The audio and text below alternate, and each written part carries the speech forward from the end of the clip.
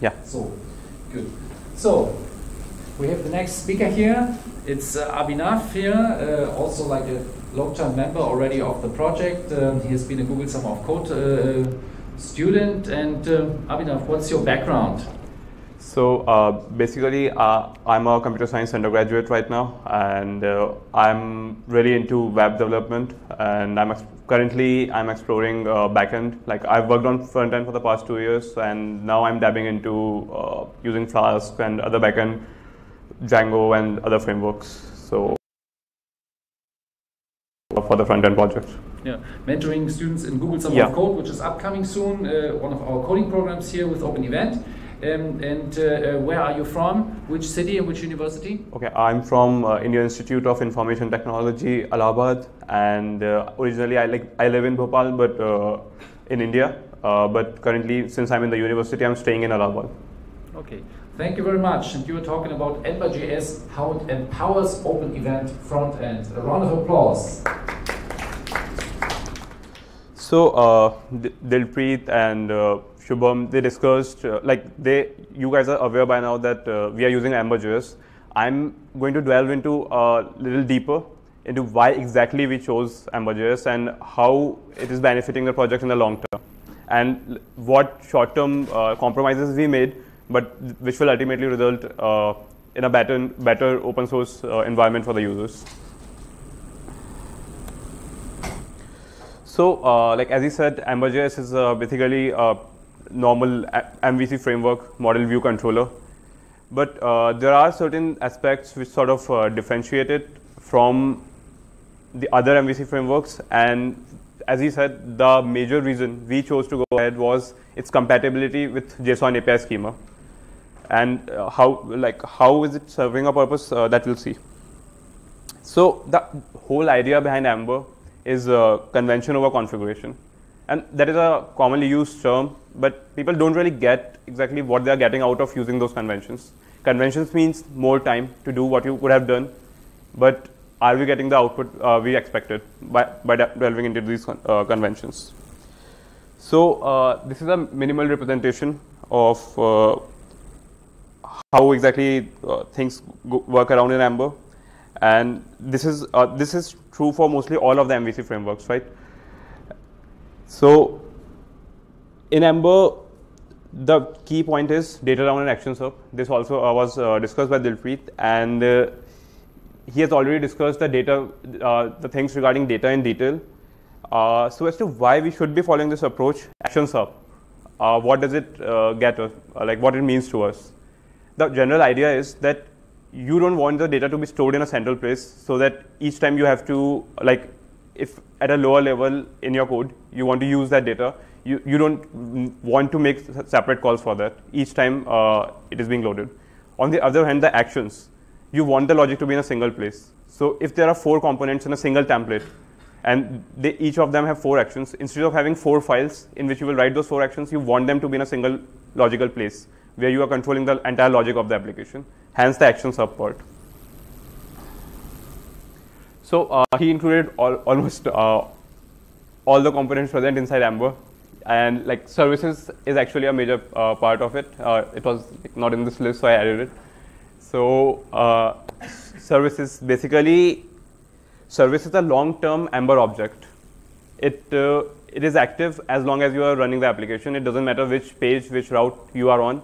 Once you are into the session, the service object, like the service will exist. And the login part, the form validations part, all of these are being handled by the services. Now the biggest advantage of doing it this way is that, let's say I want some, let's say there are 50 forms in the entire project, and each of them will have several validations.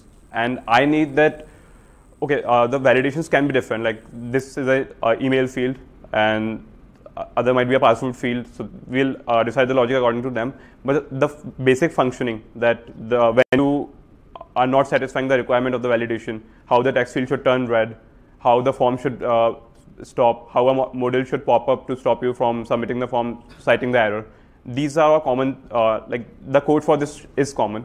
The general idea is common, what to do when validation fails. So services take care of those kind of things. So there is a form service in Ember which manages it pretty well. So the output, like Open Event was working fine, is working fine. This event, event here, like the entire FOSSASIA summit is being hosted on the legacy code. But the thing is that legacy code was made on the go, and different people contributed to it. And as of this moment, the code got really scattered. Like the backend is mixed, like completely coupled with the front end, and there is a lot of inline CSS, a lot of styling flaws, a lot of design flaws in that, how the code is structured. And for a new beginner, it's really difficult to just start contributing to it. And that's when this idea was born, as Saptak told in his talk, why we need to decouple the backend and front end. So like after following all those conventions, this is the kind of difference we achieved. Like this code is for the same file, the same exact file, and look at the difference in the clarity of the two. On the front end, the template is a template, and on the back end, the JavaScript code is there, the handlebar tags are there, the styling is there. And as I'll cover later, along with using Ember JS for the UI part, Open Event Frontend uses semantic UI, and that is a really robust framework for UI things. And the best part is that okay, I'll come back to it, the semantic UI part. So take this for example, how conventions benefit us in the project. As we define a modal, as we covered in the talk. So in the modal, this is a modal for an event, and an event is related to a session. So our event has many sessions, and a session belongs to an event. So the only thing I did was mention these two things, and this GET request that the URLs will be event/event ID/sessions. I didn't have to manually specify. And this was the key thing responsible for us choosing emberJS, because the entire Open Event is based on routes. There are a lot of routes, and the complexity of the routes is not that much, because they are logical relationships. That event will have many sessions, session will have a venue. So the logical relationship was there, and by using Ember, we were able to skip the manual labor of actually hard coding those routes. Like I don't need to specify these routes because the API follows the JSON API schema, and Ember has a JSON API adapter. So all I have to do is specify the relationships. Like sessions has an event has many sessions. A session belongs to an event, and it will automatically generate the URL according to the JSON API schema. And like this code is stable for long terms, as in even if the API specification changes, all we will have to do is change the adapter, not the entire front end. Or like in the templates, there's not a single line which correlates to how the backend is supposed to work. And then like the best part about JSON API was that it is highly efficient. For instance, I want a list of events with several filters. Let's say they should belong to a particular track, and on top of that, they should be within this location. So the filtering is being handled on the backend and not on the front end. Like it's not like I fetch a list of 100 events, then filter them according to my needs, and then display them like it is done for most of the Angular and other frameworks it's how it's done over there. And what Ember makes it easy is specifying those filter queries. Like if you look at them closely, all the filter queries, this is a request for events. So I request that I want to query events, and then I include these things. Like they won't be included by default. Whatever I include in the include clause, they get included, and they are fetched along with the event. So you can use them. Like if I import events as event, then I can just use event.tickets, and I will get the list of the events tickets. And if I don't use this include clause, the tickets won't be fetched at all. So the scalability is there. Like when the app scale, and when there are, instead of 100, there are 10,000 events, this will actually matter in terms of how long the network requests take. Similarly, like there is page size. The pagination is handled on the backend side as well. We don't have to worry about it. And like that was the whole point. Like the fetching, how we are able to fetch the data without actually hard coding the URLs, and the efficient data usage that makes Ember worthwhile for this project. Then the thing with semantic UI is that it's an independent, robust UI framework, but for certain JavaScript frameworks, it offers special integrations. For instance, for Meteor, there is semantic UI Meteor. For Ember, there is semantic UI Ember, and that reduces the that increases the code efficiency even more, because when we are using an integration with its integration with semantic UI, I don't have to worry about typing the JavaScript side of the semantic UI components. Like if there is a pop-up, there will be definitely some JavaScript code. If I'm using the integration, I don't have to worry about it.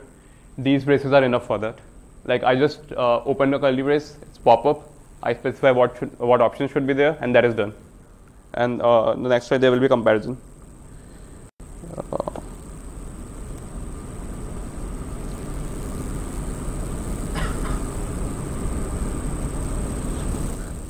Yeah, so here, like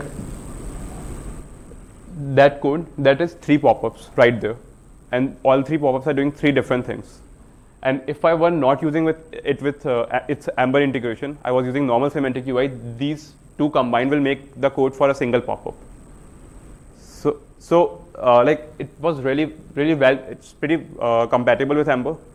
And in general also, it's very responsive, and it has gotten great community support recently, semantic UI, and that's why we went ahead with semantic UI. So like this seems like a good page. It's looking pretty great. It's completely responsive. That's a mobile screenshot. There are colors. Everything is padded. And the best part, like generating this page didn't require a single line of CSS from our part. There's not a single line of CSS in this code. It's completely being handled by the default classes available in semantic UI, and like that is really efficient if you are able to generate something like this without actually dabbing into CSS at all. And the code looks much cleaner because of that. You can make any adjustments you want. And what we have, like as a best practice, what we have tried to incorporate is that in the Open Event Frontend project, we usually don't prefer any styling, like any extra styling to be applied. The default classes are enough for our needs.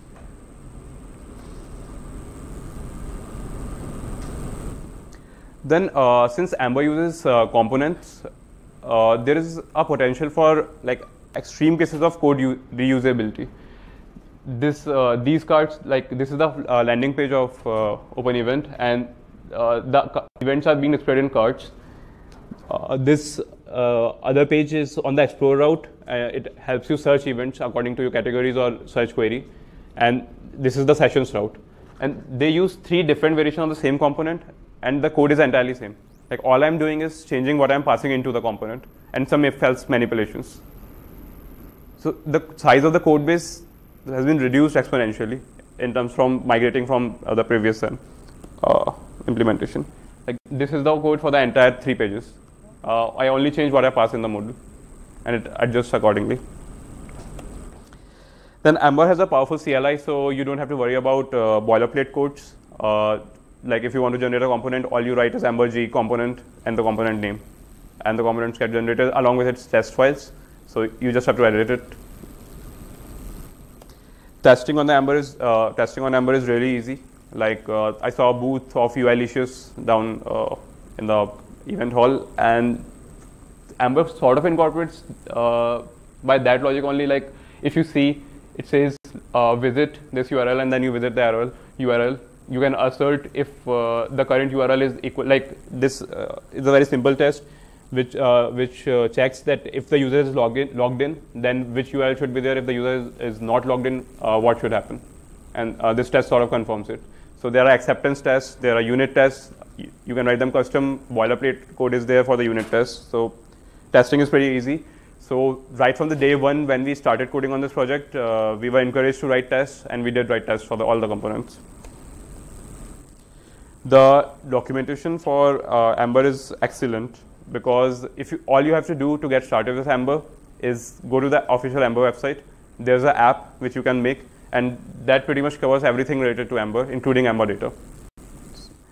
The community of Ember is very active. For instance, anything we needed which was not available by default in Ember, the add-on for it did exist. Like all we had to do was a simple Google search, state our requirements, and there are thousands of open source developers who have readily made components for us.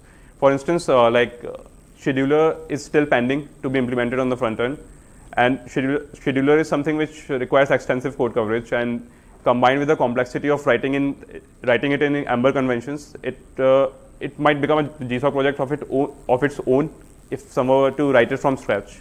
And hence the mentors, and it was decided that we are going to use an add-on, and it was readily available in open source, Ember CRI scheduler. There are thousands of add-ons for Ember, and they are being actively maintained. So lastly, I'll conclude by specifying some areas that you can work on right now, like if you're writing a proposal for GSOC, or if you're just interested in contributing in general. These are the areas which are in active development as of this moment. All of those. FACT API integration is a great beginning point for anyone who wants to contribute to the project, because all the APIs sort of follow the same same structure that is implemented. So, thank you. Any questions?